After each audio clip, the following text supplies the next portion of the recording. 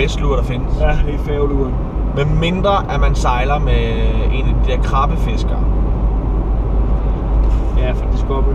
Fra Discovery. Ja. Der råber de også bare ind, hvis man sover. Jeg elsker det. Jeg elsker at se det program. Det er også kommet på Netflix nu.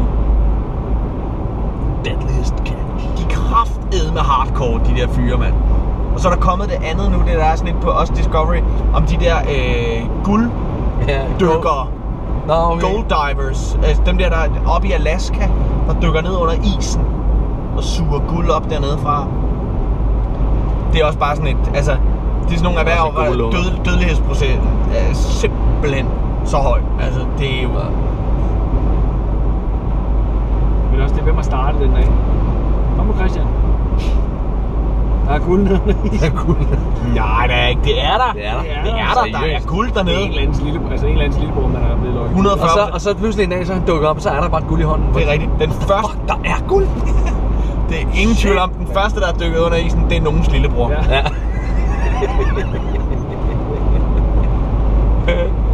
Der er guld. Ja, hvad der er. Ja, hvad der er. Ja, hvad der er. Det er der. Det er der, seriøst. Kan du se den her halskæde? Den er lavet af under-is-guld. Under-is-guld? Er det rigtigt? Det er det pureste under-is-guld. Det er under-is-guld, det hele. Det er det pureste under-is-guld.